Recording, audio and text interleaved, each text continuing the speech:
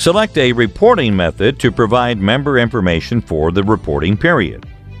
Filing methods include attach a file, manual entry, and no members at this time.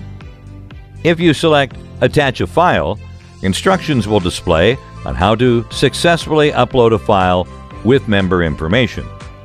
Click on the hyperlink Download this Excel file. Depending on your browser, a message will display for you to open or save the file.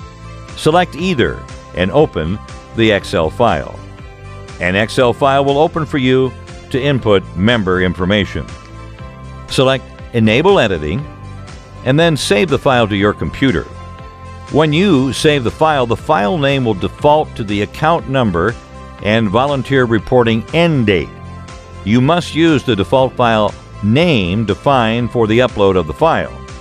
There is a sample worksheet within the template to assist with filing the report. Input member information on the member's worksheet. Security has been implemented, so only the requested columns can be entered with member information. Once you have entered all member information, save the file and close it.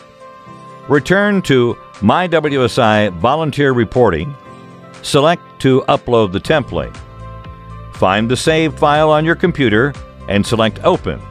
This will populate the template into the system.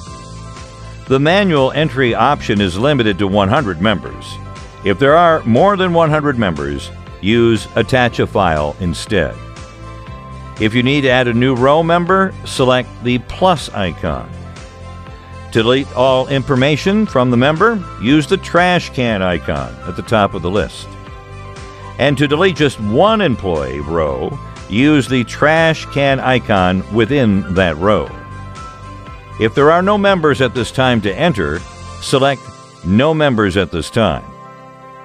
Once you are done entering member information by the chosen reporting method, select Save to save the information, or select Save and Next to save and move on to the next page.